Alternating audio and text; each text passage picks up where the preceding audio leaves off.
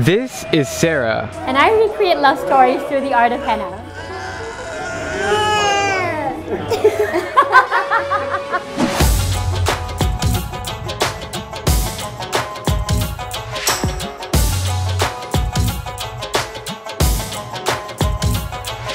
So I was born in Karachi and I moved to Hong Kong when I was about 7 years old, and I've lived in Hong Kong since then. So I'm born in Karachi, I have Chinese nationality, I do not look Chinese at all. And the first thing immigration officers ask me, they're like, Chinese? You're not Chinese. Were you always an artist from birth, or did you get inspired, or how did you start with art? So I think my mind works in nothing else but art. All throughout my childhood, I loved to draw, paint. All throughout school, I did art as a subject, and even in university, that was my degree. As far as henna art is concerned, I used to watch my mom. She used to apply henna for brides, and I used to just get inspired and started practicing. And I've been doing henna for, well, as long as I can remember now. What is your experience so far having a henna tattoo? It's amazing! It's my first time, and I cannot believe that this is in my hands right now. Like, I can't. I've been following you guys for about 5 years now, so I'm doing a little portrait that I like the best of the two of you as well. Just a rough sketch so I can kind of get an idea of what I want to do on the hands. My first bride was when I was 10 years old. I started my business, Sara's Henna, in Hong Kong around 15 years ago. And it was the first business of its kind in Hong Kong. The Chinese people, the locals, had no idea what it actually was. And I explained it to them as a form of traditional temporary tattooing.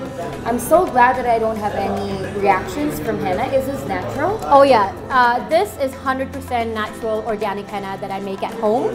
So basically in Pakistan and in India as well, in the local markets you get chemical cones and they're really bad for your skin. So I started making organic henna. I roll these cones myself.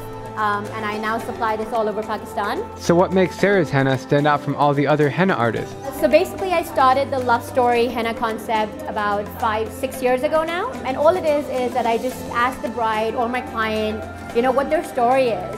So for example, for Diana, I wanted it to represent her time in Karachi, hence why there's all these bespoke elements. We start with the camel ride, because I saw it on your Insta stories. So we've got it there with Drew and Diana with their hair flying. I know you guys have been really inspired by truck art, yes. And it's something very traditional, Pakistani. So these are the kind of things that make up my bridal henna. When I first started doing it, there was nobody else doing this concept. But now, of course, with social media, it's incredible. Like, brides all over the world ask for it, and artists, there are some amazing artists who do the same thing now, and they do it 100 times better than me, honestly. Okay, so my standard rate for bespoke designs, the love story henna, is $1,000 US. I fly worldwide for this, and it covers both arms till the elbows and feet up to the knees. What are a few countries that you've flown to for work? Oh my God. Maybe 5 or 10.